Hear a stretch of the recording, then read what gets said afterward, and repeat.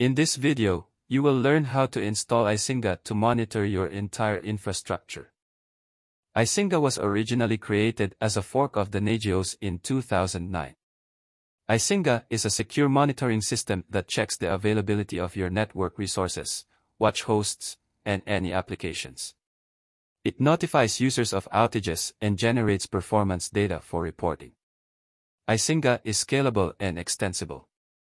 It can monitor large, complex environments across multiple locations. Now, let's get into it. All commands should be run as root. So we need to change as root user. Then, let's update the package sources list to get the latest list of available packages in the repositories.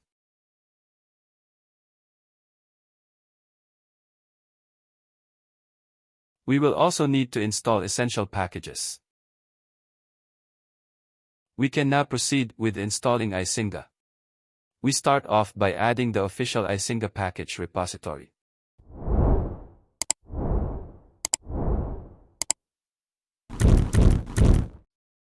You don't have to worry about copying complicated commands like this.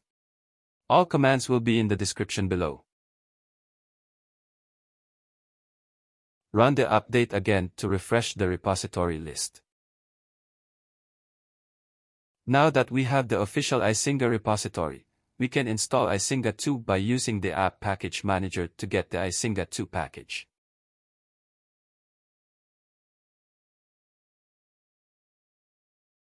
Icinga requires plugins to check external services. We can install these plugins by installing the monitoring plugin package. The monitoring plugins project provides an extensive set of plugins that can be used with icinga. Next we set up icinga API. Almost every icinga 2 setup requires the icinga 2 API. It enables cluster communication functionality for highly available and distributed setups. Restart icinga for these changes to take effect. Next, install the icinga.db Redis package from icinga. This package ships the current Redis server version and is pre-configured for the icinga.db components. Run the following command to enable and start Redis service. Turn on the icinga.db feature.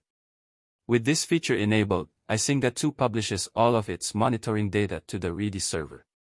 This includes configuration and its runtime updates via the icinga 2 API, check results, state changes, downtimes, acknowledgements, notifications, and other events such as flapping. Restart icinga for these changes to take effect. We now install the icinga.db daemon after installing Redis server and enabling the icinga feature. To process the icinga information and configuration, icinga will require a database. We will be installing MariaDB for this. We'll now run the MySQL secure script.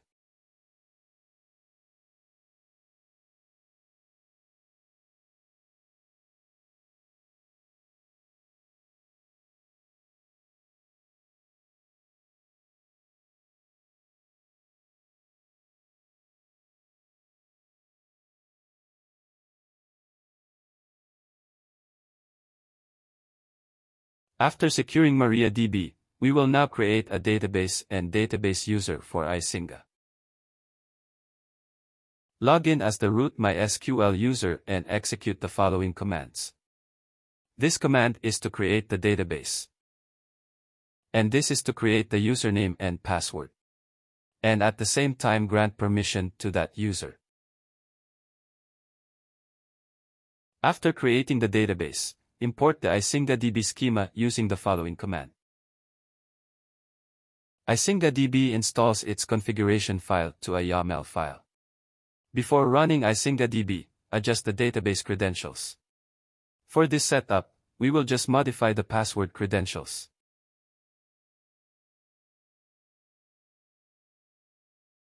Now run the following command to enable and start icinga.db service.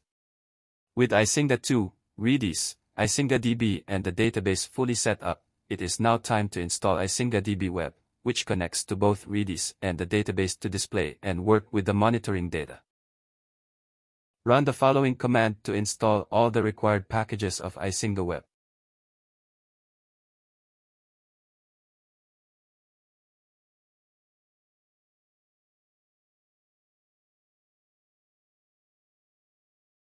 Run this command to correct the permissions of the Icinga configuration directory. Now we must generate a token that will be used to configure Icinga via the web setup wizard. Then create a database and a database user prior to starting the web wizard. We need to log into MySQL root user. Then execute the following command to create the database and user. After that, we can now exit. We then configure and enable Apache SSL.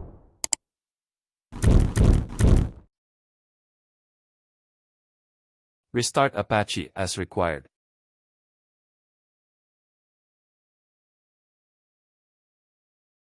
Then we will configure Apache to redirect all non-secured HTTP to the secured HTTPS URL. We can do this by modifying the default configuration and enabling rewrite engine and adding redirect rules.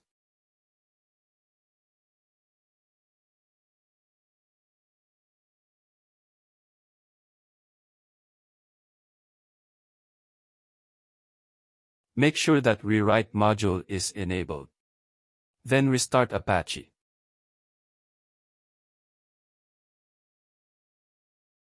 We need to add another rewrite rule so that when we go to the Apache root URL, it will redirect to the Icinga web directory.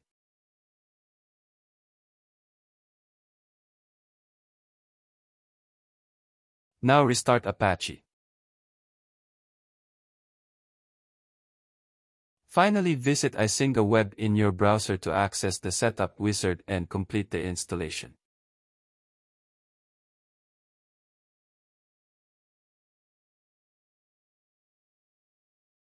Input the setup token that we generated earlier to proceed with the setup wizard.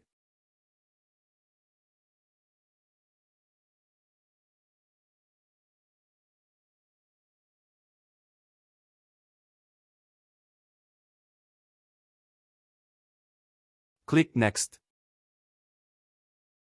On this step, I recommend enabling the doc module and leave everything default.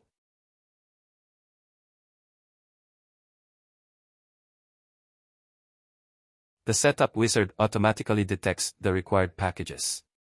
In case one of them is missing, please install the package, restart your web server and reload the setup page. This step lets us choose on how we want to authenticate when accessing Icinga web. Let's use database for now. Now configure the Icinga web database to store users and user groups. Get the username and database information that we created earlier.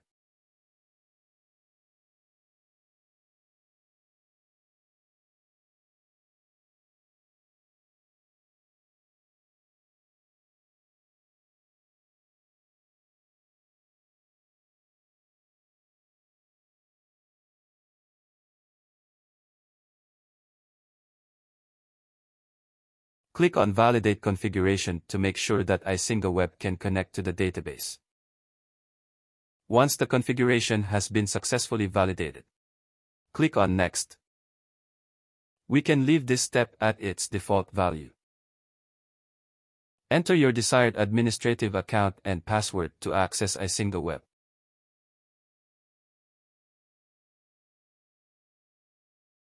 On this page, we can choose the default and click Next. Now review the settings. If everything is correct, click on Next. Next page is the wizard to set up Icinga DB. Fill out the connection details on this page with the information we created earlier.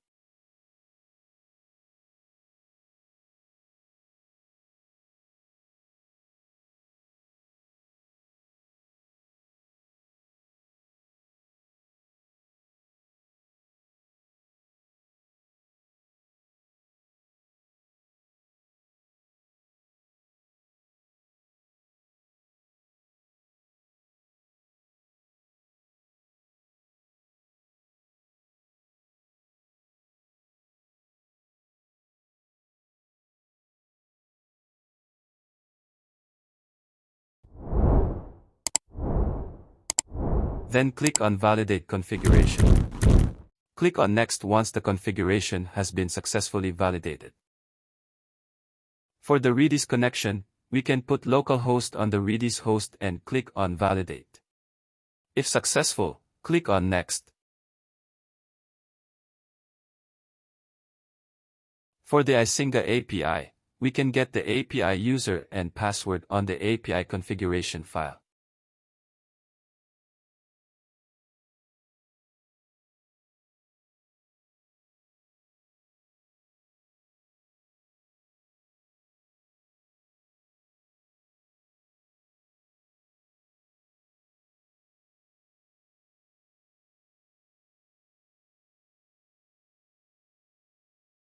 Once the configuration has been successfully validated, click on Next.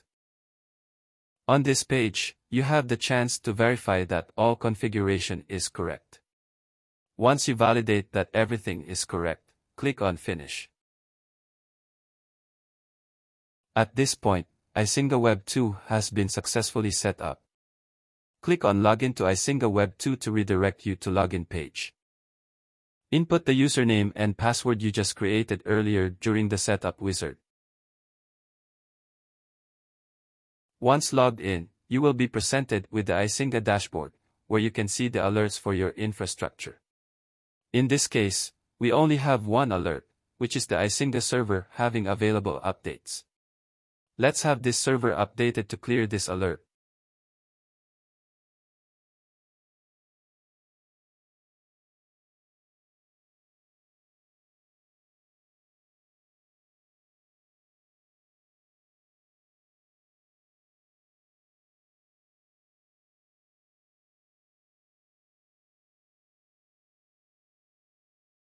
We can see that the alert has been cleared now that the server has been updated.